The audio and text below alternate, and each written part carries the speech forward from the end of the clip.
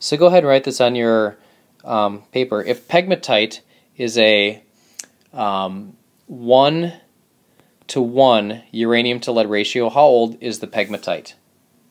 Remember that a 1:1 ratio means that the pegmatite is 0.7 billion years old. Okay?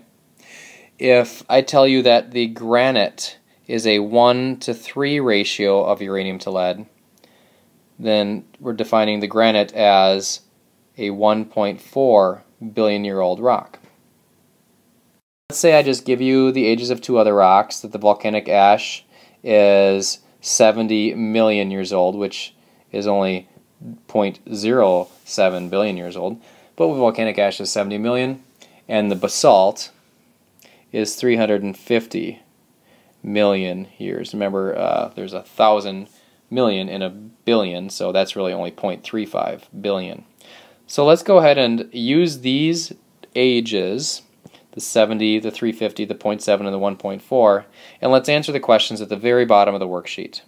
So this is asking, can you determine the possible age of the rock unit that has, forget about that, that has bacteria? What is it? And so the rock unit that has bacteria, if you look on your picture, is the slate. And can you figure out how old the slate is? This one is saying, can you determine the possible age of the rock that has trilobites? And again, the trilobites are in the limestone. And can you say how old the rock is?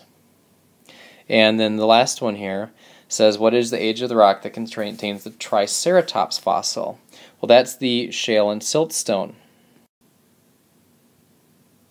So here's the answer to the questions. Can I figure out how old the slate is that contains the bacteria?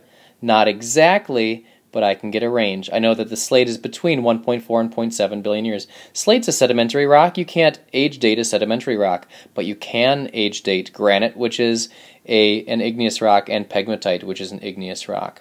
Okay? How old are the trilobite fossils, which are in the limestone? Well, I don't know exactly how old limestone is a sedimentary rock. I don't know exactly how old limestone is, but I know that the limestone formed between 0.7 and 0.7 billion and 350 million years ago.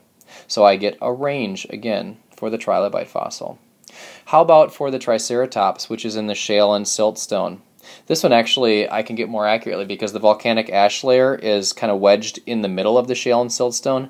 So I'm pretty sure that the Triceratops fossil is pretty much right around the 70 million years ago range. And I mean, I also know that 65 or so million years ago dinosaurs were wiped out completely. So it's a pretty tight range there for the Triceratops fossil. So that should answer your final questions on this Ages of Rocks activity.